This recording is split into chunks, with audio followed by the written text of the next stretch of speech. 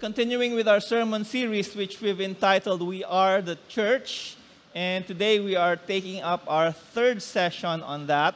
If you remember, on our first week, we talked about the church, that this was not the idea of people, but this was actually the idea of our Lord Jesus Christ himself.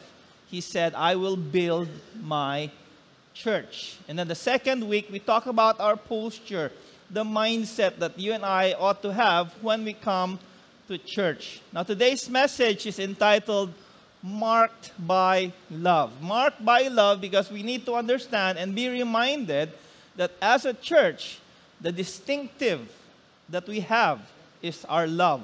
Our love for God, our love for one another, our love for the world. So let's all stand up if you're able to. Let's read the Word of God today.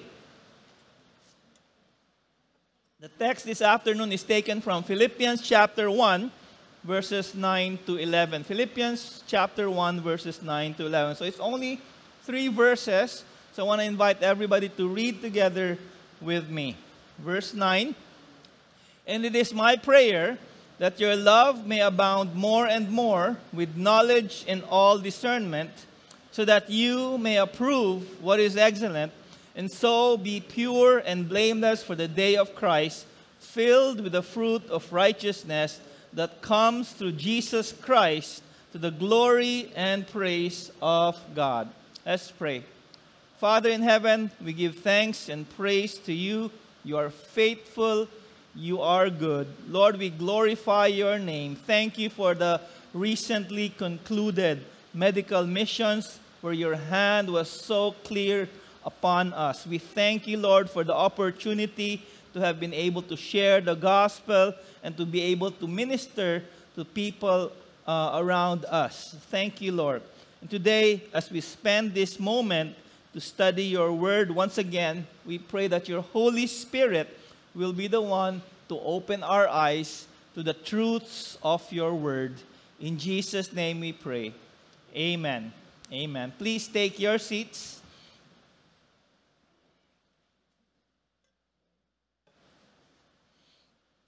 Let me ask you a question. How many of you have ever gone to church, and then as you left the church, you were inspired to pray for somebody? Yeah? Well, there's this guy named Jaron Lowenstein who wrote a song about that. And it's a very interesting song. The song actually peaked at number 13 in 2009 in the Billboard Country Songs. It also hit number 34 in the top 100. In fact, it's his second top 40 song. And the title of the song was Pray For You, or I Pray For You. And it actually narrates the thoughts of someone who just had a breakup with his girlfriend. So let me just read to you some of the lyrics. It goes this way. It says, I haven't been to church since I don't remember when. Things were going great till they fell apart again. So I listened to the preacher as he told me what to do. He said, you can't go hating others who have done wrong to you.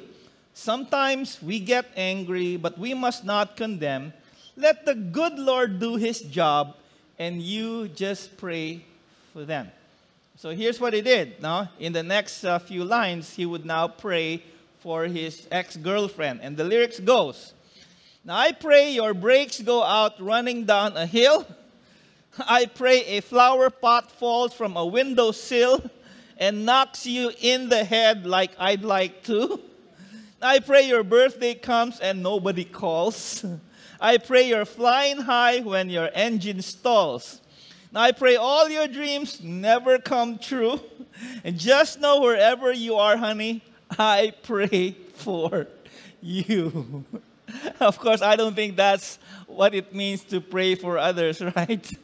But seriously, when you pray for a brother or a sister, what do you pray for? I think we can learn something from Paul here. If you know anything about the Apostle Paul, you would have noticed that in many of his letters, he would include a prayer. And when he wrote, for example, to the Ephesians, when he wrote to the Colossians, to the Philippians, the church in Philippi, to the Thessalonians, he included a prayer for them. when he wrote to Timothy, when he wrote to Philemon, he also includes a prayer for them. And that's Paul. He prayed for the church, he prayed for the brethren, and he did it regularly. And in his letters, he would tell them what he was praying for. Now, there's one very interesting thing when you read the prayers of Paul, is that he never actually prays for anything physical. Of course, I'm not saying that he never did. No, it's just that he never recorded or wrote about it. But what he did pray for were those that he saw were of much more important than just praying for general, blessings or physical favor. And what he wrote were prayers that mattered most. And in his letter to the Philippians, which we just read a while ago, there's one part there where he prays for love. He prays for love for the church of the church in Philippi, as we read a while ago in verse 9 says, "And it is my prayer that your love may abound more and more with knowledge and all discernment, so that you may approve what is excellent, and so be pure and blameless for the day of Christ, filled with the fruit of righteousness that comes through Jesus Christ, to the glory and praise of God." So Paul is praying for a very specific thing for the Philippians. He's praying for love. Now, that's his prayer. And, if you read the rest of verses 9 and 10, everything reinforces that one main thought. He's praying that their love would abound more and more. Now, why would he do that? I believe Paul understands that love is the hallmark of faith, and that it is also the hallmark of the faithful. In his other letters, for example, in 1 Corinthians chapter 13, verse 13, this is what he says. "So now faith, hope, and love abide, these three, but the greatest of these is love." Now, our Lord Jesus Christ himself says, by this, all people will know that you are my disciples if you have love for one another. Now, love is the most important expression of the Christian faith and of the Christians. It's what marks us as a people. It's what marks us and authenticates and reveals the genuineness of our discipleship. D.L. Moody once said that a man can be a good doctor without loving his patients. A man can be a good lawyer without loving his clients. A man can be a good geologist without loving rocks or science. But a man cannot be a good Christian without love. Today when we talk about love, we usually think with our 21st century mindset, concepts of romantic love, right? We think about mushy love that's emotional, feel-good kind of love. And yet we also think about love in the abstract. It's some grand and lofty idea where you write poems about, or where you write love songs about. And we don't necessarily think about love as an action, as a decision. We don't necessarily think of some of the love that we are supposed to be known for as believers of Jesus Christ. John Stott says, the first mark of a true and living church is love. So today, although it's not Valentine's Day, we're going to talk about love. Let's take a closer look at this prayer of Paul, because here we will see 4 marks of agape love. Now, that's the word he uses for the word love. So as we go through these 4 marks, it would be good for us to compare, to try to check our expressions of love and compare it to what Paul says that it ought to be. And I pray that the Holy Spirit will be the one to speak to us. He will cause us to grow, to display this love that ought to mark us as a people of God. Okay? So here's the first mark. The first mark of love, according to Paul, is that love should be abounding. Love should be abounding. Verse 9, "It is my prayer that your love may abound more and more." That word abound simply means to go beyond the expected measure. to go beyond, to overflow. Now, when it says that your love might abound more and more, in other words, it implies that they're already doing it. The Philippian church were already loving. It's not a rebuke. He's not saying you don't love at all. He's saying that let your love be even more. Let it continue to do so and do it even more. Now, how do you increase something that's already there? The picture I can think of is, like a faucet that you turn on and you just walk away and let it overflow. Remember those times when, when you open the faucet and you realize, what may tubig ron? And you find out that, maybe there's some repairs that's being made. And so you left the faucet on, forgetting that, somebody is doing the repairs. And later on, when they turn it on back again, the water just flows, right? And then you forget, and you realize that what happened? The water is now everywhere because you forgot to turn it off. And I think that's a picture of a love that overflows. A love that is abounding more and more. That's what Paul is praying for. Now, the question is, what kind of love is he talking about here? Now, I think of at least two. There's probably more, but I think at the very least, Paul is thinking of two kinds of love here. First, I believe Paul is talking about our love for the Lord Jesus Christ. Now, Paul was one of the most passionate and devoted followers of Christ, right? We know that. His passion for Jesus had led him to sacrifice, to suffer a lot, so that he could faithfully follow our Lord. And, he was even willing to die for Christ. In fact, he died as a martyr for our Lord Jesus Christ. In Philippians chapter 1, verse 21, a few verses later in this book, he says, "For me, to live is Christ, and to die is gain." And you will find countless verses in the New Testament where Paul shows to us that his motive for serving, his motive for living, was because of his great love for Jesus Christ. And because of that, I believe it was only right for him to desire that same kind of love for the church, that love for Christ will abound more and more. I think there's a second kind of love that Paul is talking about here, and I think it's based on the flow of thought. He's also referring to the demonstration of loving one another within the church. You see, when you read the book of Philippians, you will notice that there were some conflicts that's happening in the church. And Paul was trying to tell them, you need to grow in your love for each other. And so he tells them, I pray that your love for God and your love for one another would increase, would abound, would overflow. And why is that important? Why do we need to love one another? You see, in today's media-saturated world, it seems like it's easier to love people you never see than to love the people you always see every day. When we read about tragedies, when we see those on our media feeds, we don't mind actually sending help to them. We never know these guys, right? We don't know anything about them.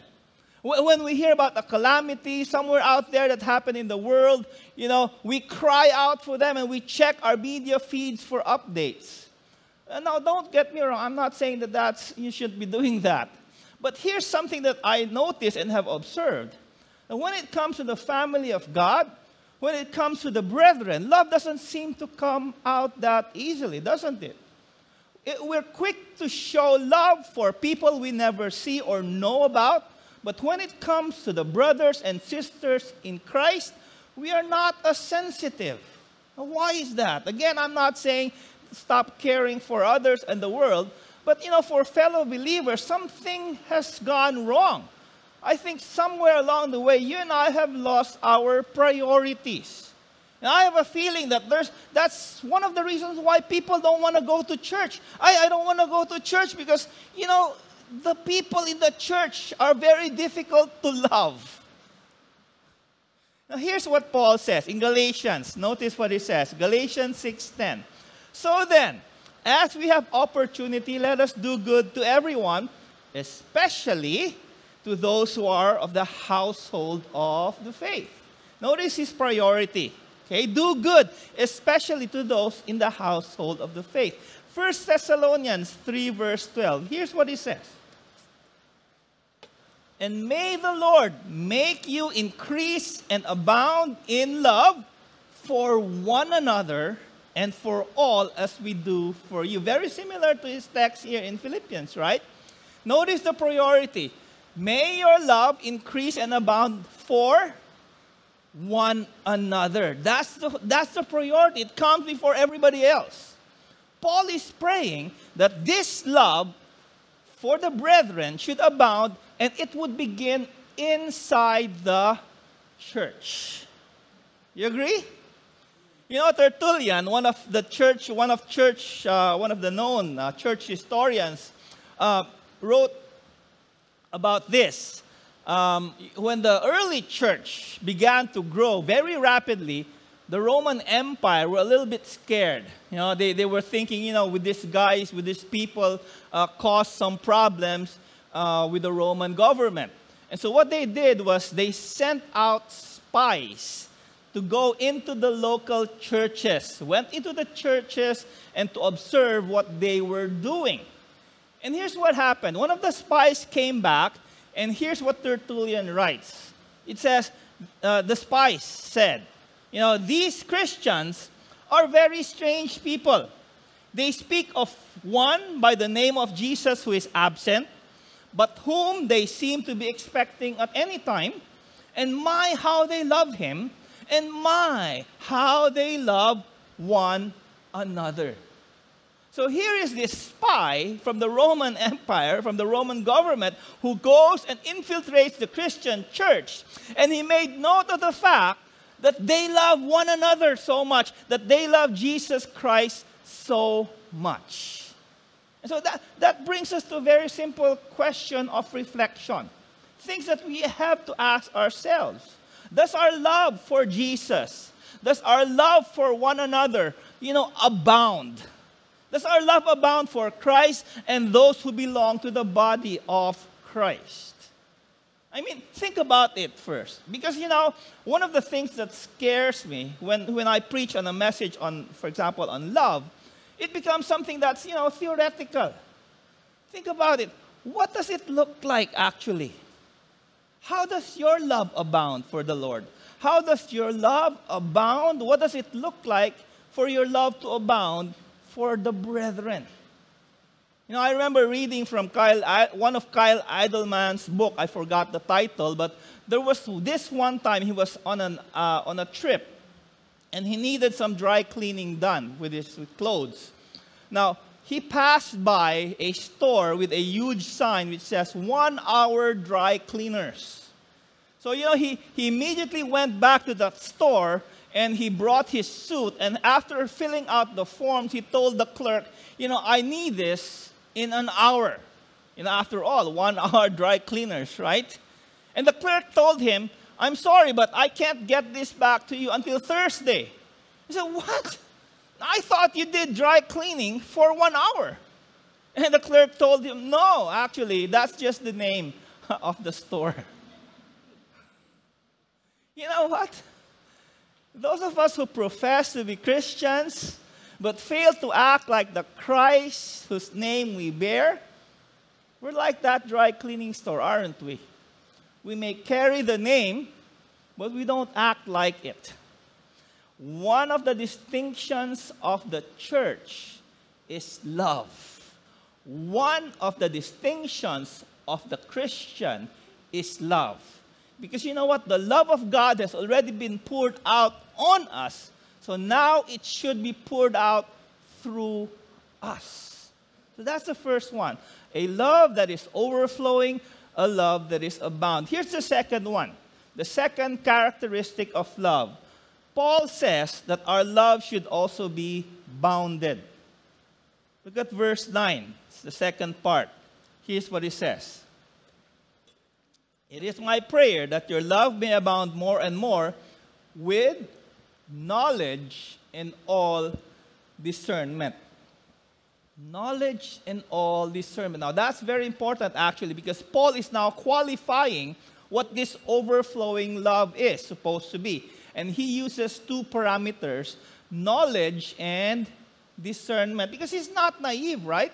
Paul is not throwing out, let's just love one another. Love makes the world go around and all of that cliche thing about love. No, he qualifies it.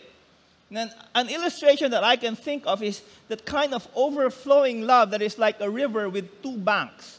One bank is called knowledge, the other bank is called discernment. And there, the water flows. You see, overflowing water sounds great. But like a river, if that water is free to flow without any direction, without any purpose, it will end to be disastrous. Water is a blessing, but so much water that just flows wherever it wants can be harmful.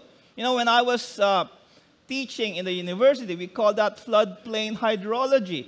And the water would just overflow and everybody else gets, the destruction is harmful. And so too is love. If our love is just pure emotion, without direction, without discretion, it can become disastrous. It needs these two banks, the bank of discernment and the bank of knowledge. Let's quickly look at each of them. So Paul says, my prayer is that your love may abound more and more with knowledge. Now, what does that word knowledge mean? The word in the Greek is the word epignosis. It means knowledge that lays claim to personal involvement. So it's a mature knowledge that's brought on by experience. So in other words, short phrase, experiential knowledge. Okay? Now, we're not talking about knowledge here when we talk about fun facts or trivia or scientific understanding or philosophy. When Paul says knowledge frequently in his letters, he would use it in connection with knowledge of God. Knowing God. And this knowledge of God is not just knowing about God in the mind. It is an experiential knowledge, a knowledge that transforms us. Look at what he says, for example, in Colossians chapter 3. He said, do not lie to one another, seeing that you have put off the old self and its practices and have put on the new self, which is what? Being renewed in knowledge after the image of its creator. Here's what Paul is saying. The more you and I get to know God, the closer we walk with Him, the more reason you and I grow in our love for Him and our love for one another. Because love is rooted in the knowledge of God. Because if not, we would not know actually how to love appropriately. So it's not just about knowing who God is. It's experiencing the love of God in our lives. Because after all, when we talk about Christianity, we're talking about a relationship with Jesus Christ, right? And of course, a relationship has to do with relationships, diba? A relationship has to do with encounters and understanding that love. Because in Christ, as we walk with Him, we begin to learn what it means to serve. We learn what it means to forgive others. And we learn, as we walk with Him, how to love others because we realize how much He loves us. Our Lord Jesus is the best example and the model of what true love looks like. And as we love Him, as we experience His love, we get to learn how to love as well. As we spend time in His presence, as we surrender to His Holy Spirit, as we study His Word, as we meditate on His Word, He will enable us to walk in that love. The knowledge is one of those banks that allows the free flow of love. Now, there's another one. He says here in verse 9, my prayer that your love may abound more and more with knowledge and with all discernment. Now, that word discernment means to size things up, to cut through the hazy. It means to distinguish, to be able to make a difference. To be able to discern, to be able to perceive, right? So when Paul says that love is to be bounded by knowledge and be able to discern it, one of the questions that we must ask is this. So what is the best way for me to show this love to this person based on what the Word of God says?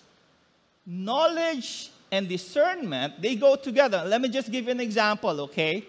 We've heard of soft love and tough love, di ba? And usually, we apply it to what? Parenting. Every parent knows that love is expressed in different ways, in different times, to the same child. Now, some parents actually think that giving their child whatever they want is the loving thing to do. Now, if you're a parent, you know for a fact that that would be the worst thing to do for your child. You don't just give your child whatever they want because you think that's the loving thing to do. For example, you don't allow your child to have chocolate as much as they want, anytime they want, simply because, they're cute. Cute kayo siya, bulingit kayo ng chocolate, no, I love this baby so much. You don't do that, right? It won't be good for their appetites. It won't be good for their teeth. It won't be good for their overall eating habits. Knowledge and discernment tells you that loving your child can be expressed either also in giving them chocolates or in withholding from them the chocolate. And that's tough love and soft love. And parents also know this. Discipline is an expression of love. The parent who does not discipline their child does not love their child. Is that true?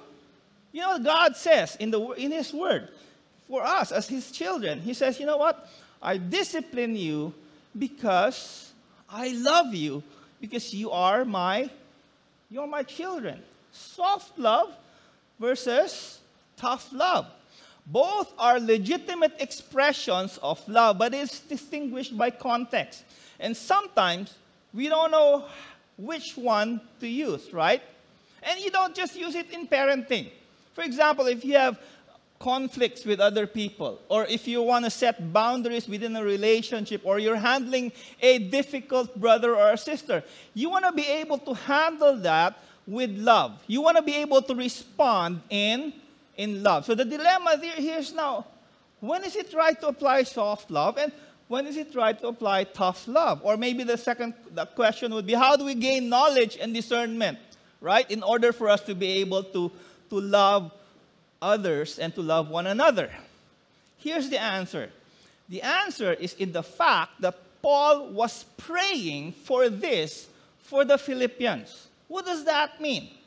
It means that it is God who will make it happen. It is God who will give you discernment. It is God who will give you knowledge. But how do you get that? Here's an observation. The person who walks with Christ loves like Christ. Amen? So it's not about, gaining so much knowledge by your study, or gaining so much discernment because, you have a PhD in this or that.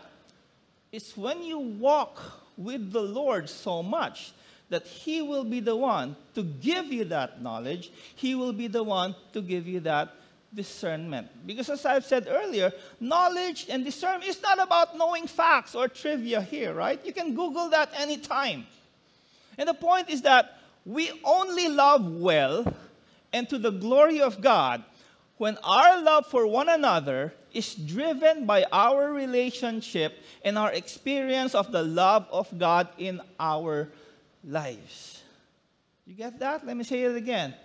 We only love well and to the glory of God when our love for one another is driven by our experience of our love of Christ in our lives. We have to experience the love of Christ. The Bible says we love because God loved us first. See, people today, we can love for the wrong reasons, right? We can love out of moral obligation because we think we have to do it, and our heart isn't in it. Some people try to love because they think they're repaying a debt. Utangan mo ko niya, so can you do that actually? Others are trying to put someone else in debt so that, by quote-unquote loving them, they think the other person might reciprocate. Or we can love out of convenience.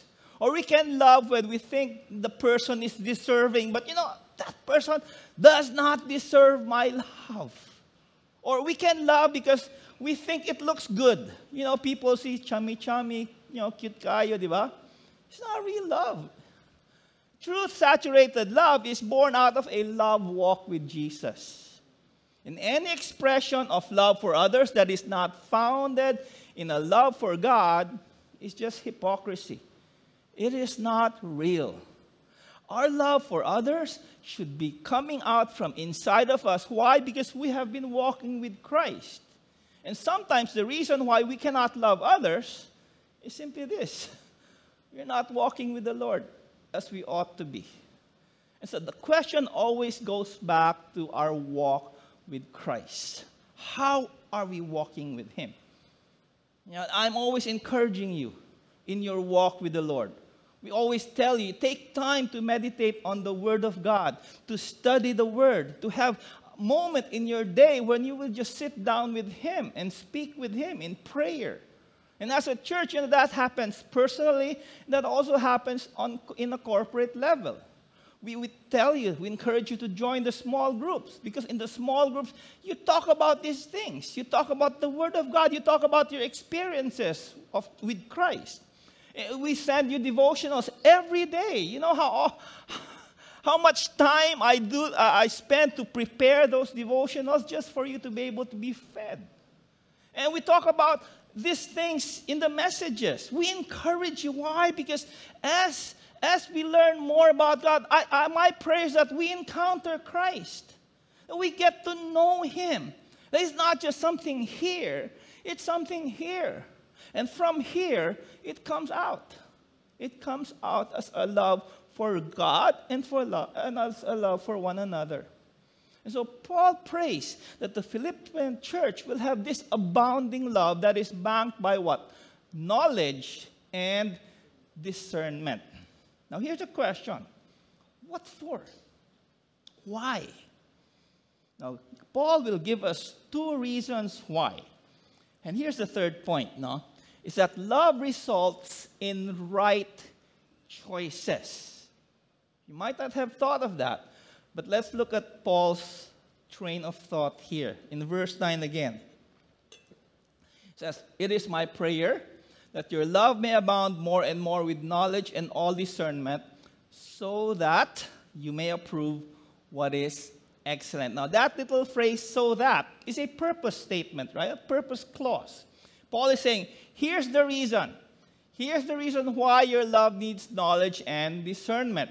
So that you may approve what is excellent. Now, that word approve, very interesting, is the word dokimazo. It means to put to the test, to prove, to examine.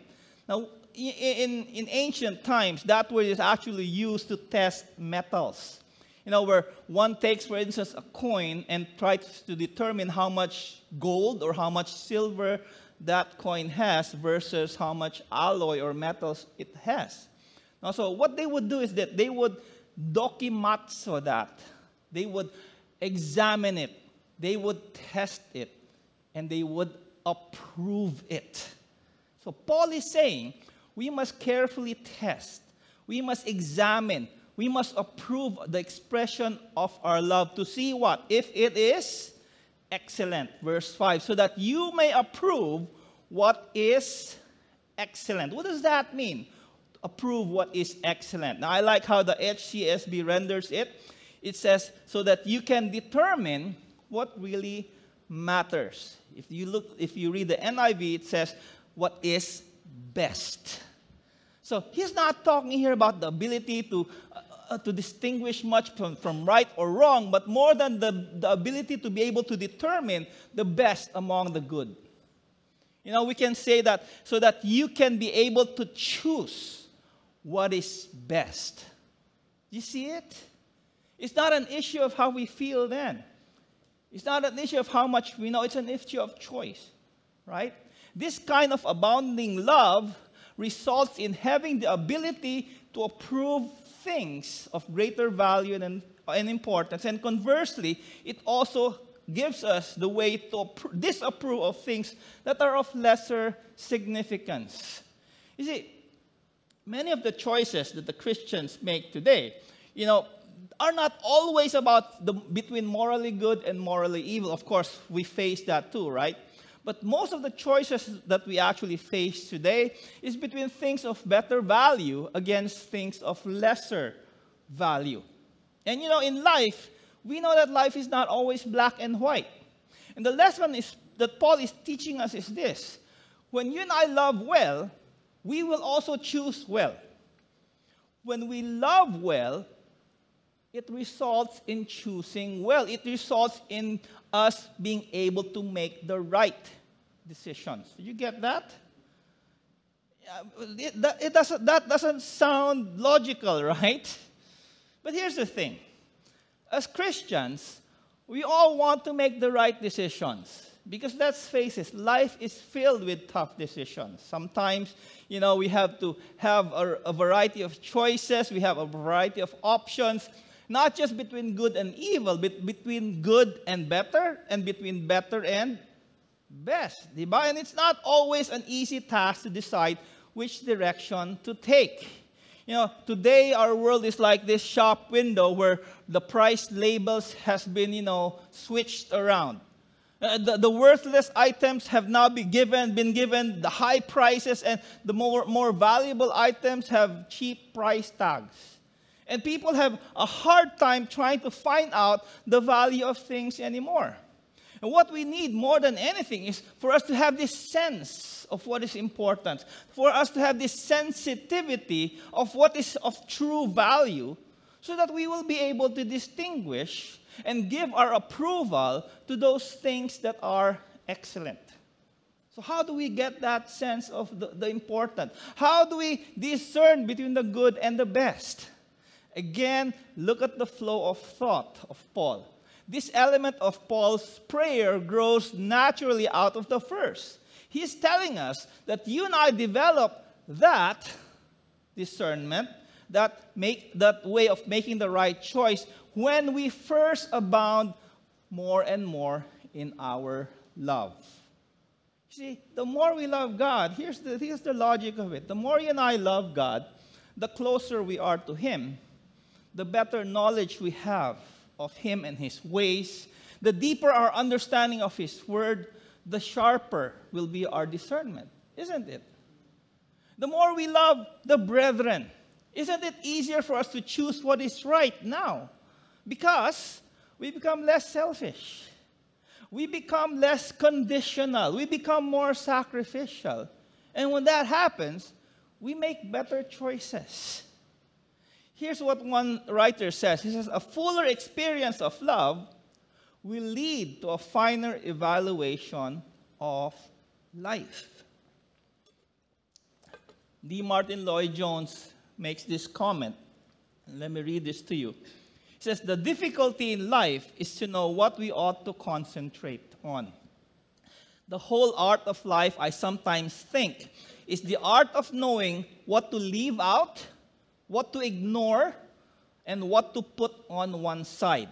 How prone we are to dissipate our energies and to waste our time by forgetting what is vital and giving ourselves to second and third-rate issues. Isn't that right?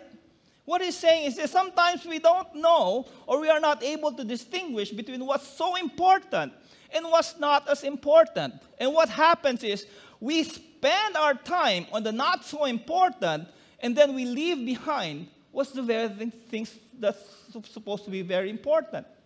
For example, it's not wrong to have a Facebook account, right? It's not wrong to check out how your friends are doing, and just check out your Facebook. But if you're going to spend 4 hours, 5 hours, just scrolling through your Facebook, what does that become? It becomes a waste of time, isn't it? Same with anything else. For the young ones, video games, for even our hobbies, right? Making good choices is not always easy. Sometimes we won't be able to distinguish the more important ones. But Paul tells us it can be done. How? When we focus on loving God and loving others based on knowledge and discernment. In doing that, everything else will actually just fall into its proper place. It doesn't sound so logical, but let me just tell you, it's biblical. When our love abounds, and that love is bounded by knowledge and discernment, our love will be revealed in our choices. Now, here's the fourth one. It's that love results also in right conduct. So look at the second part of verse 10. So that you may approve what is excellent, and so be pure, blameless for the day of Christ. Now that word "so" again is another purpose word, right?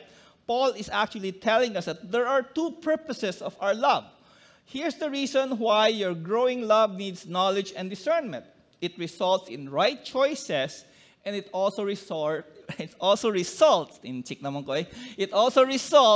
in right living, in right conduct.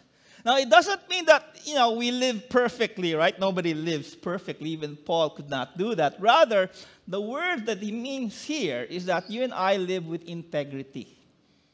Okay? So, we make the right choices, and we live rightly, or we live with integrity. And Paul uses two words here to describe that life of integrity. He uses the word pure, and he uses the word blameless. Now, that word pure, in other translations, it's translated as sincere. It's the word, let me just read it, eilikrines. Okay, I had to write the Greek word here so that I will not read it wrongly.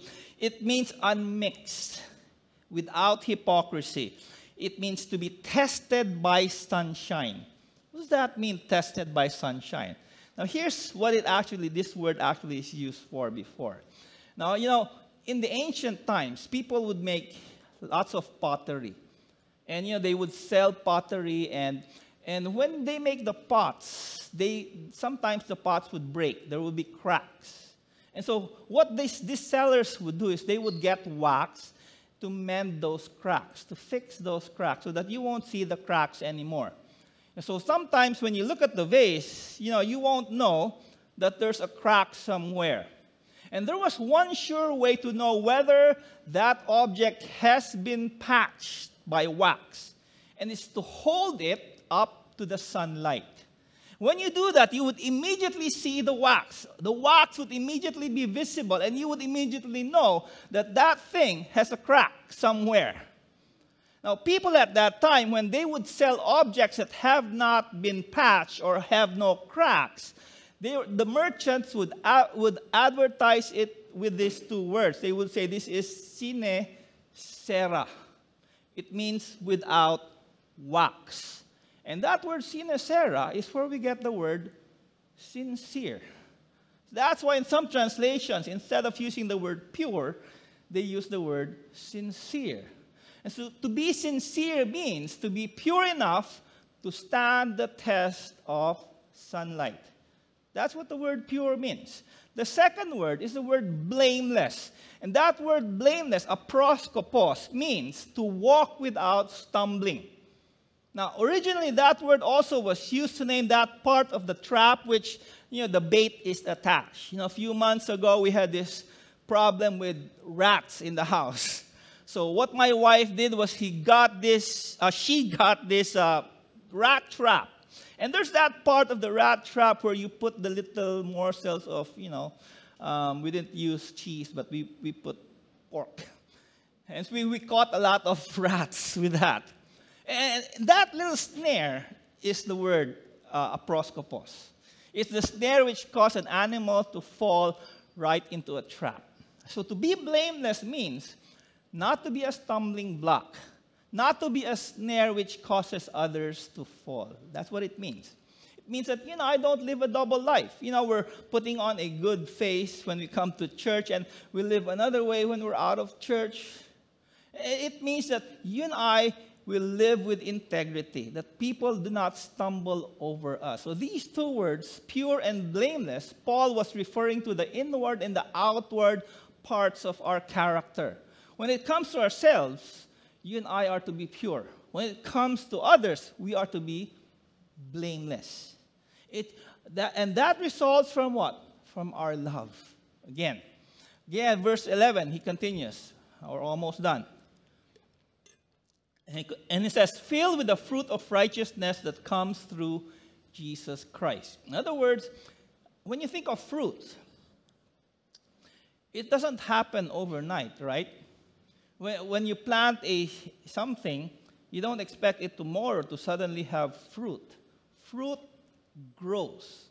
And it's like saying, I can make my kids grow. That doesn't happen, right? I cannot make my kids grow. What I have to do is make the soil ready for planting and all of that. That's if you're into agriculture, you know what that means. But the idea here of fruit of righteousness that is in Christ means the picture is the life of Jesus Christ that's working in and through us that produces the fruit. So fruit becomes just a natural occurrence. You don't have to work on it.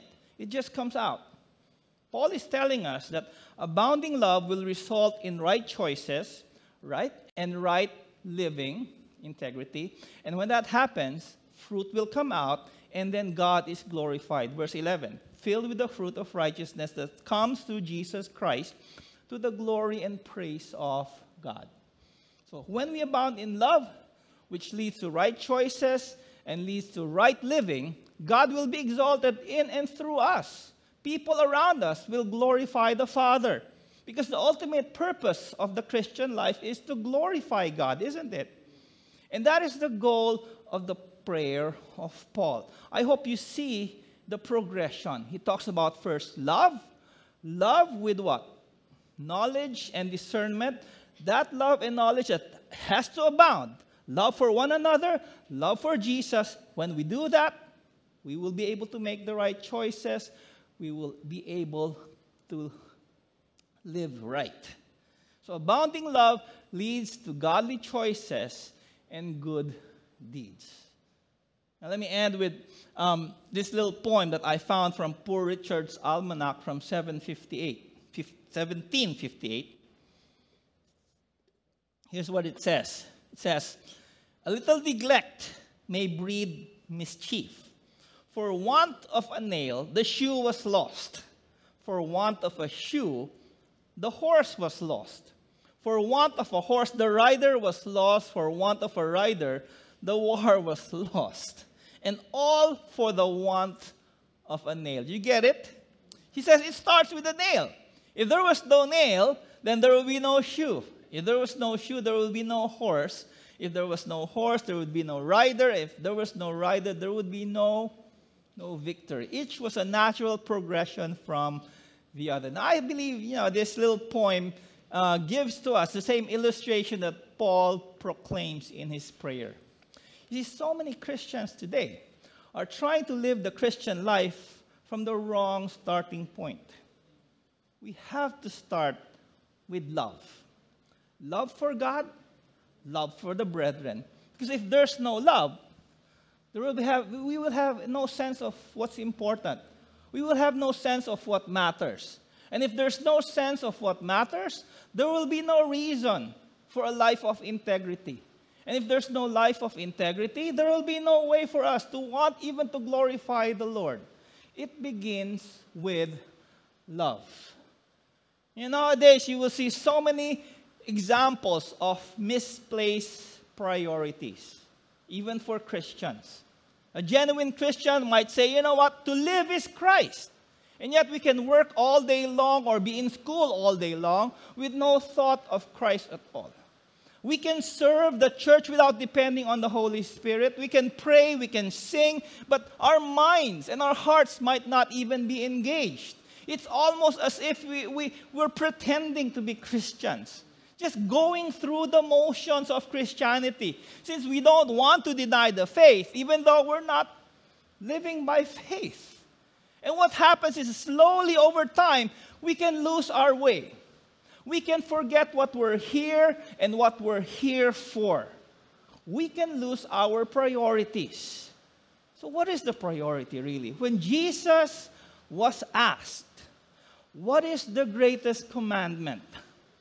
We can simply sum his words with these 4 words. He said, love God, love others. Let's not lose our priority. Let us be a people that is marked by love. Let's pray. Heavenly Father, we thank you for your word today. And we realize, Lord, how often we do forget that you have called us to love you, to love others. And we ask for your forgiveness. But we pray today that you will cause each and every one of us to grow in our love. That this will not just be something that we will know about, but it's something that we apply and really make the choice to do in our lives. Help us, Lord. Help us to be a people that's marked by love. In Jesus' name, amen. Amen.